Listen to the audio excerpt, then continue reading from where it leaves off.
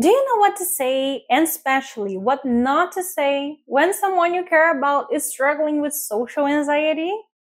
Hey, my anxiety warriors! I'm Carol, a PhD student in physiology, and in the next 4 minutes, I'll share with you some things we should avoid saying to someone with social anxiety, why these phrases can be harmful, and what can we say instead to truly offer support.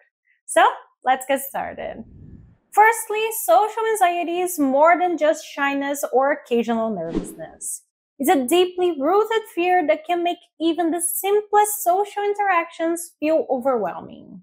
It's an intense fear of being judged, embarrassed, or humiliated in social situations.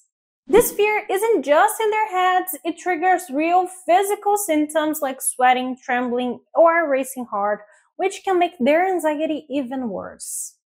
When someone with social anxiety hears certain phrases, it can make them feel even more isolated or misunderstood. So let's go over some common phrases that can be harmful even when we mean well. One thing you should never say is just relax, because for someone with social anxiety, relaxing on command is nearly impossible. Their body is on fight or flight mode, and simply tell them to calm down can feel dismissive and frustrating. Another phrase to avoid is everyone gets nervous sometimes.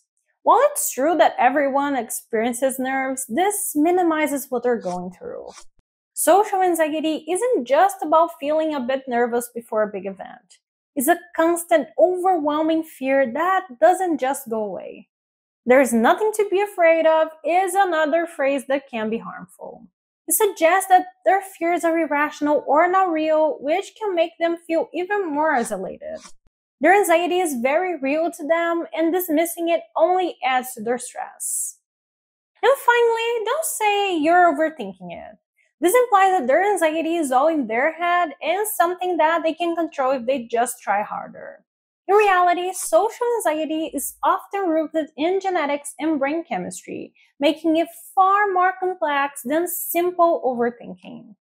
So, what should we say instead? Let's turn those statements around into something more supportive. Instead of just relax, try saying, I'm here with you and we can get through this together.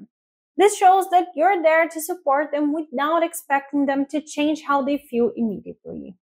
Rather than saying, everyone get nervous, you might say, I know that this is really tough for you and I'm here to help however I can. This validates their experience and shows that you recognize how serious it is. Instead of, there's nothing to be afraid of, consider saying, it's okay to feel the way you do. Let's take it one step at a time. This gives them the space they need to process their feelings without pressure. And instead of, you're overthinking it, say, I'm here for you and it's okay to take your time. This reassures them that their feelings are valid and they don't have to rush through them. When we validate someone's feelings, we help activate their parasympathetic nervous system, which promotes relaxation and calmness. On the other hand, dismissive comments can trigger their sympathetic nervous system, making their anxiety even worse. So, by choosing our words carefully, we're not just offering emotional support. We're also helping to create a physiological environment that can ease their anxiety. Supporting someone with social anxiety isn't about fixing them or having all the answers. It's about being a compassionate presence in their lives, someone they can trust to understand and adjust them. By being mindful of what we say and how we say it, we can help those around us feel safer, supported, and less alone. And if you found this video helpful, please give it a thumbs up and share it with someone who might need it. And as always, let's keep spreading kindness, understanding, and support.